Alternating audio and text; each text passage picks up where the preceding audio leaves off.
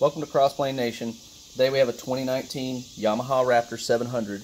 We're going to replace this vent tube here on top of the gas cap with this guy that you see right here. I'll have a link to this if you would like to purchase it in the video description.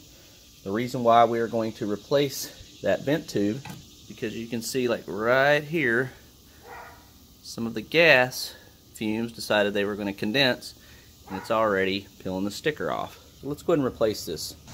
Just pop that guy right off there. I'm going to save this tube just in case I need it.